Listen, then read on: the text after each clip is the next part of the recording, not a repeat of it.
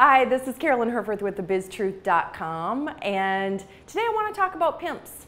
Yeah, PIMPS. When you started your business, you were really excited to go out and do what you do, but you weren't really thinking probably that sales was going to have to be a part of it. And so you became an accidental salesperson. A lot of entrepreneurs do not like selling and have a lot of issues around getting out and having sales conversations. So PIMPS is an acronym for walking through and understanding where you might be stopping or getting stuck in initiating and dealing with sales conversations. So we'll start with the P in PIMPS.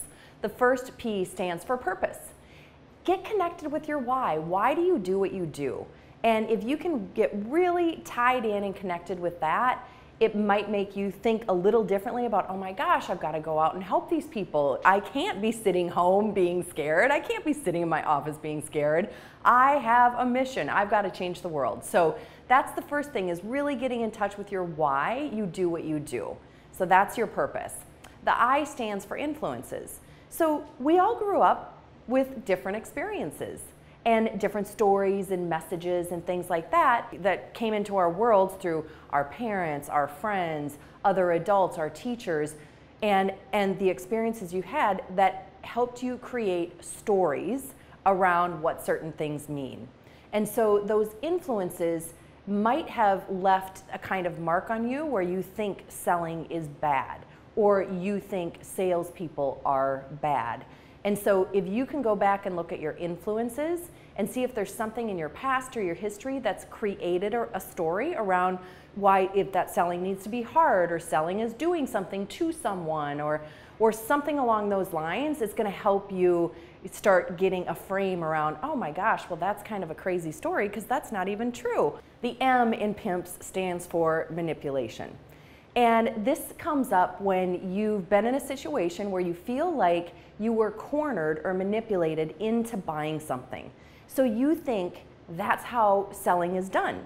You think, oh my gosh, that guy made me buy this thing and I really regretted it, and that was such a bad experience, and that's what sales is about. And so if that's your story, and it's kind of a form of influences, but it's also a very, very separate, because some of us have been manipulated at one point or another in our lives and really regretted the decision we made. So you can look at that and say, all right, just because I was manipulated by the way this person sold doesn't mean I have to go about selling in that same way. So that's manipulation. The second P in PIMPS stands for personal self-worth. Ladies, I'm telling you, we do not place a high value on the worth, on the value, on the benefits, on the transformation that we bring to people through our work and through the service that we provide.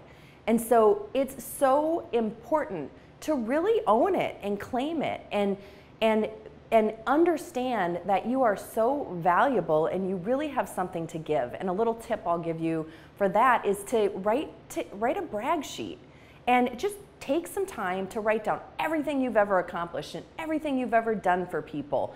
And whenever you're feeling a little low or insecure or not very confident, it's a great thing for you to go back and look at and say, you know what, I really am the hot diggity dog. So that's something that I would recommend in terms of helping you pump up your self-worth. The fifth part of PIMPS is selling skills.